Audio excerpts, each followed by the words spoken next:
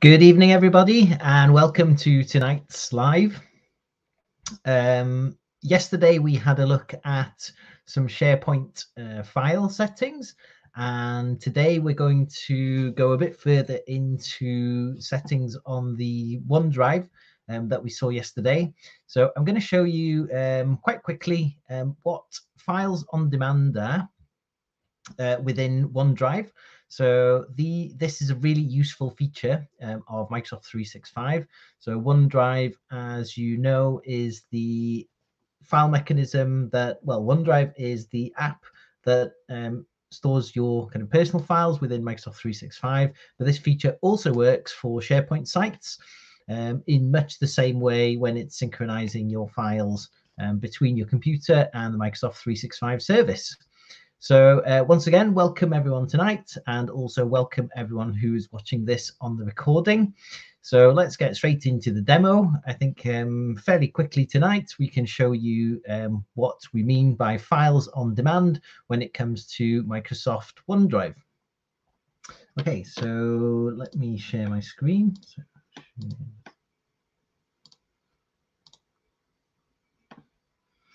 Here we go. Okay, so as we saw yesterday, here is our online OneDrive. So this is our personal area, contains our personal files here. Now, we yesterday saw also how we can synchronize these files, or how really they are synchronized when we sign in to the OneDrive app on the computer. And here is my OneDrive here on my computer. So I'll just zoom in there so that you can see that. So this is my OneDrive for my company, and here are the files. So as we zoom in here, I'm sure you've noticed, so these are the icons that we're talking about. So we're talking about this cloud icon here, and we're talking about this green tick here with a white background. And there's a couple more that we should be aware of because this will have some impact on the way that we work, and also some of the things that we need to ensure we do if we're going to go presenting, for example, in a place that's away from our normal workplace and we're not sure what the internet connection is like potentially. So you'll see here as well, just as a bonus, there's an additional icon just by the cloud there, which is a kind of person icon, and that shows me that the file has been shared with someone. So that's what the small icon next to the cloud is. And we'll now go into what these icons mean when it comes to status when we're talking about the OneDrive. Okay, so you can see here that we've got mostly clouds, and we've got one there which is a green tick. So here's a slide I've prepared earlier to explain this for you.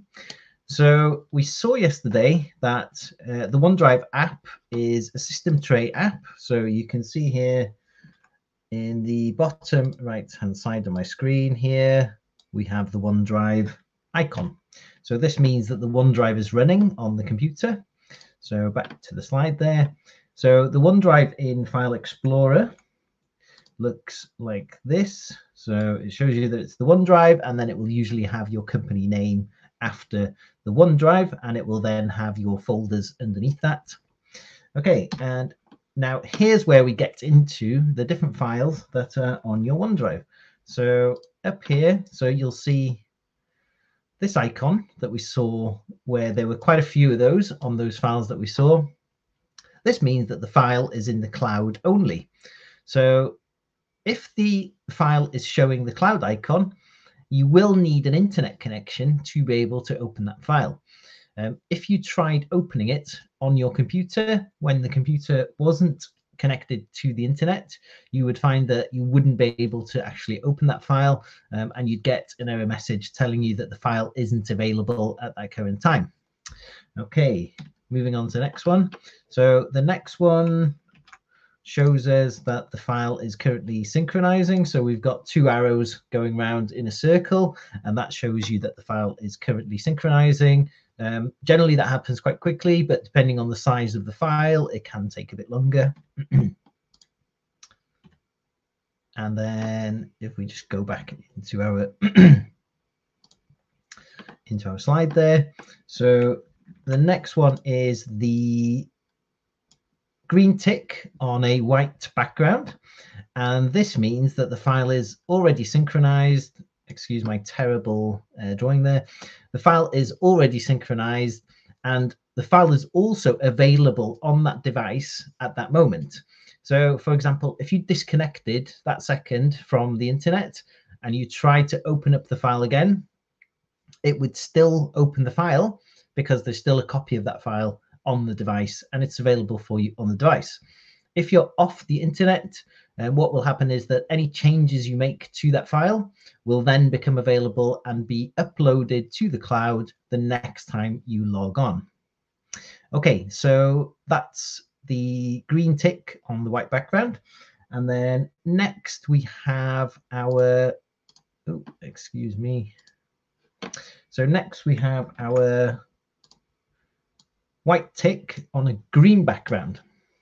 Now that means that the file has been synchronized and that file is going to be available on that device until you choose otherwise. Now there is a subtle difference between the green background and the white background here. So both of them are synchronized and available on the device.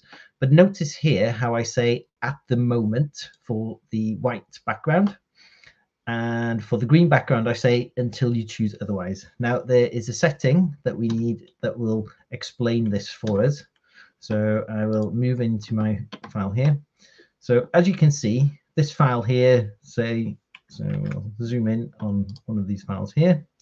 Okay, and if I right click on one of these files, I have an option to always keep the file on this device. Now, if I choose, so if I choose that option, so I'll always keep on the device, it's synchronizing. And now what you can see is that on this file, we have the green background and the white tick. So let's just go back to the slide to see what that means. So already synchronized, and it's available on the device until you choose otherwise. Now, Files on Demand is a very clever technology that tries to work out how you're working, which files you're opening, and when you open files last, for example. And the reason why these files are only there for the moment is because if you didn't use that file, say, for a month or 2 months, depending on your usage of different files and the patterns that you're kind of using in terms of your file access, you might find that within 30 days, for example, this file is no longer available on your device. So I told you in the blurb for this quick tip that one thing that you should always do before you go and present somewhere where you're not sure if there's a proper internet connection is you should double check that your files either show the green tick on the white background or the white tick on the green background. If you want to be doubly sure that your file that you're going to use to present is going to be on your device, then the way to do that is to right click on the file within your OneDrive. There we go, and click on always keep on this device, and that will keep the file on the device until you choose otherwise. And you can choose otherwise by right clicking again and say removing that tick from the always keep the device, and you'll see that that will now change back to that white background there. So that's what you should always do before you go somewhere where you're not sure if there's going to be an internet connection. You should make sure that you have one of those green ticks on your file, and you should do that as closely as possible to the presentation. Excuse me. So you should do that as closely as possible to your presentation. Okay, and that is in a nutshell Files on Demand. So those are the icons that we want to see. Now, every now and again, you will potentially see a red X next to some file. So as you can see here down on the right hand side, I have actually got a red X here, and this is complaining currently about some shortcuts that it can't sync. So it doesn't like synchronizing the shortcuts to other sites. So it's just telling me that this shortcut, it's unable to do that. So I'd have to unsynchronize one of these other folders to be able to put that shortcut into my OneDrive on my computer. So don't worry about that too much right now. It's just a kind of clash in the way that OneDrive sees against this folder here. So OneDrive will bring your attention to anything that needs fixing, and you may see a red X every now and again next to one or two of your files. So just watch out for those. It means that they haven't synchronized properly, and you may have problems kind of sharing the latest version with your colleagues. Last thing to show you. So we showed you a couple of team sites yesterday and the day before. So if I now go into my team sites here, we may have been talking about OneDrive and a OneDrive technology. However, we did mention also that it's the OneDrive app that synchronizes your files down to the computer. So if I go into my folder here for my SharePoint team site, you'll see that also I have exactly the same mechanism and it looks exactly the same. It's all consistent, so it all makes sense. This here is currently on my device, but it might not be in 30 days if I don't use that file. Last thing to mention, you might think, why does Files on Demand not keep my files kind of synced onto my computer all the time? Well, the main answer is to try and save space on your device.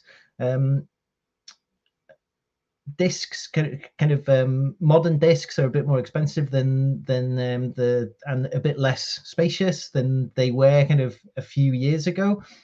Now the modern discs are coming up back to the kind of size of where they were a few years back with older technology, but it's designed to just save that storage space on your device, and it's designed just to bring down those files that you're using kind of on a regular basis to your device. Okay, so that's today's tip, which was Files on Demand, OneDrive. Just a reminder, and it's on the bottom of the screen now. So head on over to our website, and if you want to get notified of these types of initiatives that we're running, and also some live classes, for example, then please do kind of sign up to our mailing list. And also off the website, you will find our academy, which currently has a Microsoft Teams Made Easy course on there and takes you through a lot of the kind of aspects of Microsoft Teams to make your kind of day-to-day more effective using Teams. Okay, thanks very much for watching, and we'll be back tomorrow where we will show you what this button here, so this button, Live Components, does within Microsoft Teams. Okay, see you tomorrow. Thanks for joining. Bye.